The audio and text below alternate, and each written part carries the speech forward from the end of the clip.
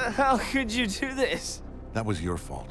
Your stubbornness against the inevitable killed those people. How many more need to die, Mark? It's up to you. And what were they doing with those fragile little lives anyway? Listen to what I'm saying. You know in your heart I'm right. Right? About how pathetic and pointless humanity is? Is Mom's life worthless? In the grand scheme of things, yes. Debbie. How can you say those things? How could you say that about Mom? Liar!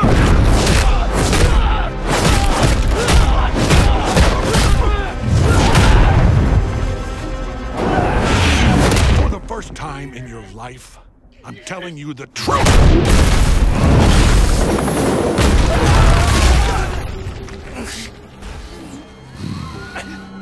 Abby, I need to save them. No.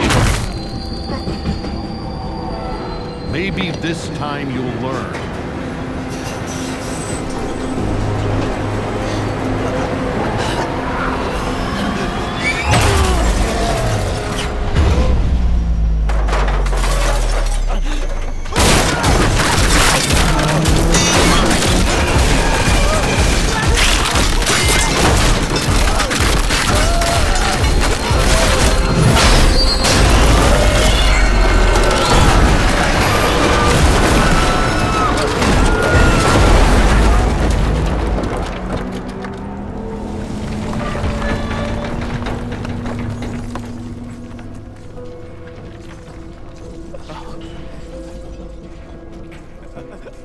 These people are meaningless.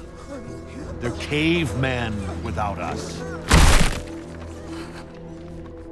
You're wrong. I've seen you save people. I've seen you almost die to protect them. Maybe you were a Viltrumite when you came to Earth, but you've changed. You were happy here. Sure, I was happy for a time, but I'm loyal to Viltrum, not this pathetic excuse for a civilization.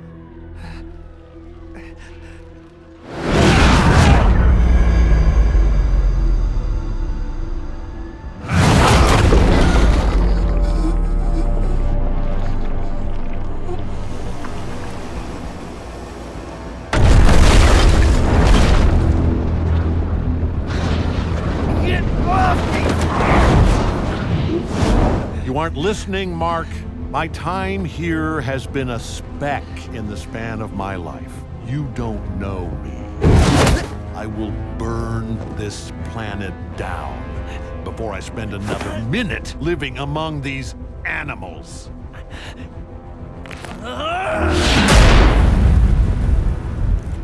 Please.